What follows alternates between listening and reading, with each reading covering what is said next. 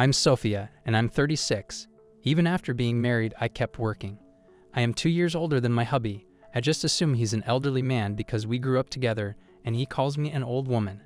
We still argue frequently about things pertaining to money and our child, despite my attempts to avoid responding in the same way. My employer, a sizable business, has a decent maternity and child care leave policy. I had no trouble going back to work after having a child.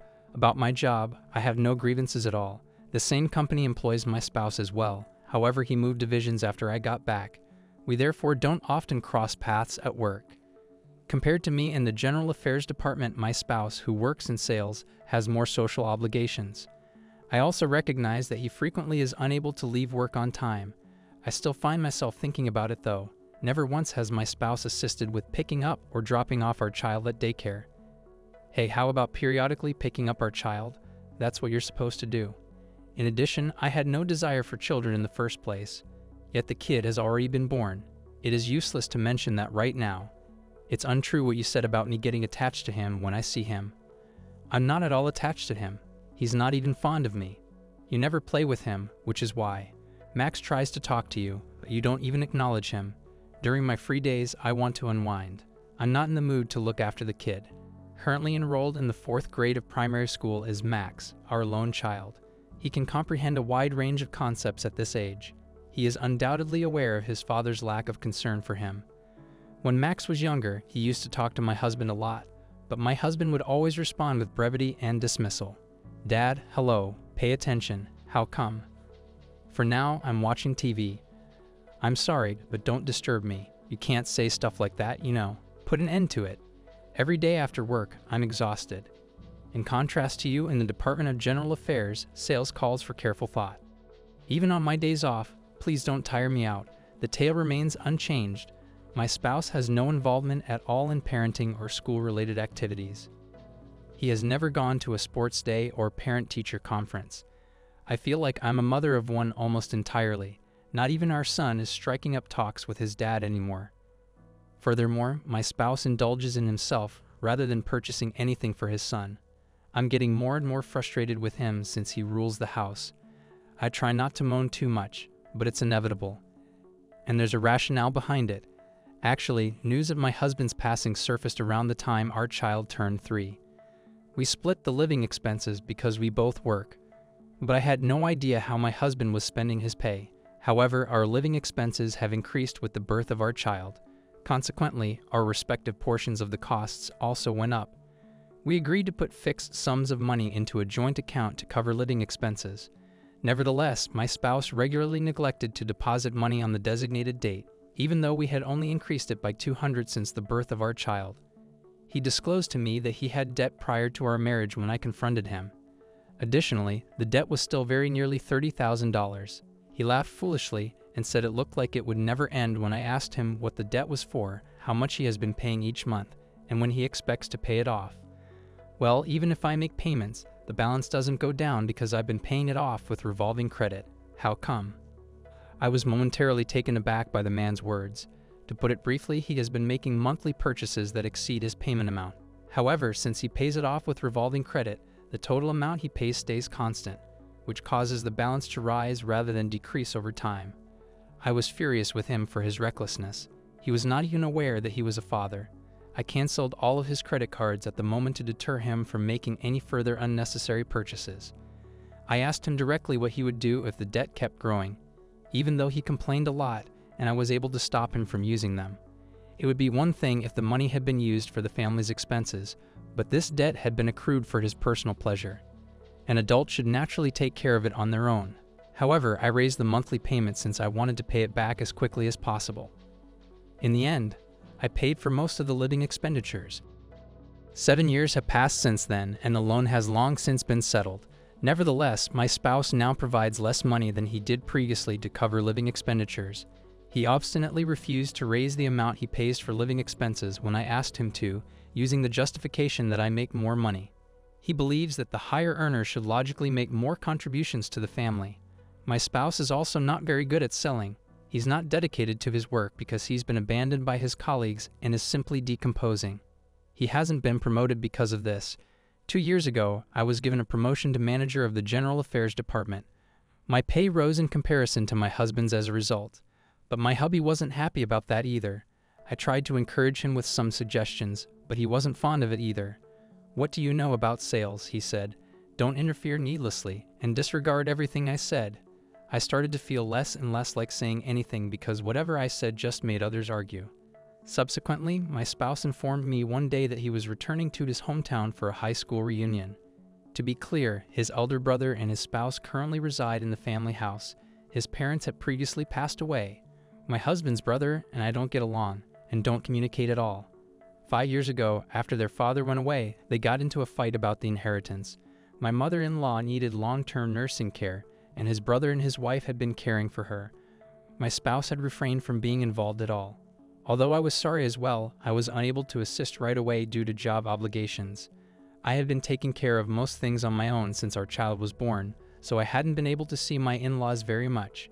Furthermore, my mother-in-law died 3 years before my father-in-law. That was a year prior to the public learning of my husband's passing. It seems that my father-in-law left a will specifying that my brother-in-law and his spouse would get all the property. I told my hubby that was alright because I felt it was only normal. My spouse, on the other hand, took offense to it and made wild accusations. Ultimately, they came to an understanding whereby my brother-in-law paid the appropriate portion. However, my brother-in-law became enraged with my husband's behavior at the moment and instructed him to stop being involved. Considering all of that, I find it awkward to be around my brother-in-law and his spouse, and I haven't spoken to them since the death of my father-in-law. My spouse paid off his outstanding debt with the money he received at that time. That's when I learned that he had more than half of the balance left over, despite his claims that he couldn't help with living expenses due to his increased revolving payments. It was an absurd falsehood. Under the guise of increasing payments, he had not been contributing to living expenditures. Instead, he had been utilizing it for his personal amusement costs. It was nonsensical. He blatantly remarked, "Well, in the end, it got settled, didn't it?" In response to my complaints, "And my available money dropped since you prevented me from using my cards. I am forced to take it out of my living expenditures." He dismissed it entirely. That's how my brother-in-law broke things off between us. Therefore, he cannot stay at his family's house, even if he claims to be returning to his hometown. He told me he had reservations at a hotel close by when I asked where he would be sleeping. Given that he was going back to his hometown, it was a little depressing to consider that he would not even be able to see the home where he was born and reared. But I decided not to bring it up, and I said him farewell. "Daddy, you're not staying at home today?" "Yes, it is correct." Our youngster yelled out to his father from behind me as I watched him depart with a smile. Furthermore, our youngster appears to be a little relieved that his father would not be returning home. It brought to my attention once more the fact that my son didn't want his father to be around, and I realized that I shared his sentiments. "We should go out to eat since it's Saturday and Mommy doesn't have work." "Really?" "Yes." Hooray. I was relieved that my husband was not with me, and I began to consider our future carefully. But my spouse began going out more frequently after that day of the high school reunion.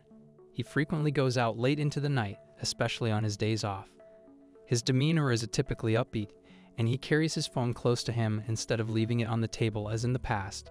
He appears to even bring it with him when he takes a shower or the restroom. Regardless of your perspective, it seems strange. "Hey, you've gone out more frequently lately, have you not?" "Where are you going?" "Yes, I just wanted to work out for a little. Thus, on my days off, I've begun going to the gym." "You are aware that your physical strength begins to wane in your late 30s. "Really? Do fitness centers also offer lodging?" "No, but occasionally I spend the entire evening drinking with pals." "You can drink more while you're in good health." "I understand. Will you continue working out and playing sports with Max as well?" "That might be a possibility." His gaze remained elusive. If it was a lie, he could have told a better one, I thought as I cast a harsh stare at him. My husband's adultery was already proven in my mind. I choose to follow him when he goes out instead of hiring a private detective for the time being. My spouse boarded the train and alighted at the station close to his parents' residence. My spouse gladly got into the automobile that was waiting for a young woman there. I had thought the woman was a previous classmate because of his altered behavior during the reunion, but it was now obvious that she was in her 20s. However, I couldn't help but notice that he spends carelessly, ignores our son, and now I have suspicions that he is cheating. It's absurd to even be together anymore. I decided to divorce my husband, and I began getting ready to do so. I'm leaving now though. I may spend the night at a friend's house. I understand. Be careful. I felt that it was the ideal opportunity. But at that very moment, I realized my wallet had lost my credit card. It was there, as I recall, until yesterday. I had not taken it out or used it. Therefore, I was at a loss as to where I could have left it. I reported it as lost to the credit card company right away. I was asked when I had used it most recently, but I couldn't put a date on it. I gave them the information after looking over the transaction records on my computer. Thankfully, they told me it hadn't been used since then, which eased my concerns. Why did it disappear when I hadn't lost it or taken it out of my wallet? There was just one response. My husband must have grabbed it out of my wallet without even thinking about it. That was the only reason I could think of. I assumed my spouse would take care of it. My spouse had been getting collection letters from different credit card firms for the last 6 months or so. I assumed the credit limit on his own cards had been reached.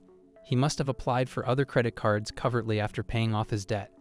I decided to ignore it, figuring there was no use in saying anything since he would be the one covering the cost. But taking the card from someone else? That merely becomes him an ordinary thief. Either way, I'm relieved that I caught it early. I immediately began packing up my husband's possessions. I am aware of his location. I hired a private detective firm to identify my husband's extramarital partner. She is a 26-year-old who resides close to his parents' home. She's my husband's junior by around 10 years. The investigative report states that the woman he has been dating is divorced and reportedly returned to her parents' home the previous year. It's likely that John first got to know her while she worked at the business hotel where he was staying for his high school reunion. Even if they might have had a pleasant conversation, they recognized each other by sight and lived in the same neighborhood. John has been to her parents' place a lot. Since he was a young child, he has known her parents by sight. Therefore, perhaps he feels at ease going there. But even if they are aware that he is still married, do her parents still let him stay over? All right, that's irrelevant. John's possessions soon arrived, so I packed them into the truck and sent them on their way. It's our turn next. The credit card has been terminated. Max, should we also move out? Yes, let's carry that out. Max appears quite happy. He said absolutely when I told him we would be living apart from his father. John had long since ceased to be my husband, but in Max's eyes he had also stopped to be a parent. I felt bad for not deciding on this sooner. We had moved into our new place by dusk. In front of the real estate agent, we had fully vacated the house we had been renting, shut off the utilities, and returned the keys. John called as Max and I were deciding what to eat for dinner. Whoa, what on earth is this? Why are you mailing me my belongings? There is shock among all of us here. It appears that you are staying there quite a few nights. I felt that having your personal items there would be convenient. Give up being joking. Emma's parents now know that I'm still married thanks to you. The divorce documents are in the cargo. In any case, how did you find out where I am? I employed a private detective. God appeared to believe that his liaison remained undisclosed. I was treated too casually. It's clear from your conduct. I had no doubts about the affair, but I also had a job, so I didn't want to waste time finding out who the woman was. Plus, I wanted hard evidence. Evidence? In order to secure the maximum amount of funding for our son's education, it is preferable to have proof of the affair. You will have to pay for this when I get home. House? What location is that? Naturally, of course. That is our home. I understand. You were still planning on returning home. It's unexpected. As they say, the next day it felt like my husband John returned to our house. When he saw our old house, he must have been astonished. I'd sent him completed divorce papers, so why he would assume that I would still be living in that place is beyond me. Furthermore, he attempted to use my card today and was mortified to learn that it was ineffective. Of course, I filed the lost card report, and I also told the police that it was stolen. What? John had a high-pitched voice. It was clear that he was worried about getting detained. To be honest with you though, I wouldn't be content unless he felt that much. I did report it to the police, but regrettably, they informed me that John would not face theft charges because he was a family member. Moreover, the credit card firm states that if a family member who resides with you steals and uses your credit card, it is the card owner's fault and the fees will not be waived. It implies I must make a payment. I wish I had discovered it before it was put to use. After John's adultery was established, the divorce proceeded amicably. I informed the company about my divorce. It's customary to report a divorce as soon as feasible because my last name would change. By the way, when I was asked why, I casually mentioned John's adultery, which caused the rumor to spread fast around the organization. John appears to be receiving a lot of frosty glances as a result, and he has earned the contempt of his peers. Moreover, John has been demoted and moved to a branch office due to our company's stringent ethical policies. Since I have been covering the majority of our living expenditures up to this point, it stands to reason that he will run out of money if he keeps spending the same amount. It appears that this has finally dawned on him. He appears to be living in poverty as a result of having to pay child support and for the extravagant spending he made with his own card, in addition to being demoted and having his income further cut. His automobile has been suspended because he has been making late payments, and he isn't able to get a new one because all of his credit checks are failing. He got in touch with me and asked if I could reduce our son's school costs. I said no, I really didn't care, and I wouldn't do it. Of course, I politely declined. Then he boldly declared that he wanted to make amends with me after splitting up with the woman he had an affair with. Even more unbelievable is that I said, never contact me again, and hung up. The lady John cheated on her with was aware of his marriage, but she had kept it a secret from her parents as well. It appears that her personal infidelity also played a role in her prior divorce, and when her parents learned, they became enraged. They expelled her from the home and disowned her. Whether or not she had my contact information from John, she also gave me a call to request that I lower our son's educational costs. The idea that she would even approach me with this kind of request is just unbelievable. Naturally, I declined, and she was crying on the other end of the phone. Boy, I became acutely aware of how difficult divorce is. Nevertheless, I'm having a great time every day with my son, Max, at this point in my life. Compared to when his dad was at home, Max appears to be a lot happy and more at ease. There would be nothing to anticipate if I had assumed from the start that he wasn't there. That's why it's so refreshing. From now on, I want to continue putting my all into both my career and raising my son.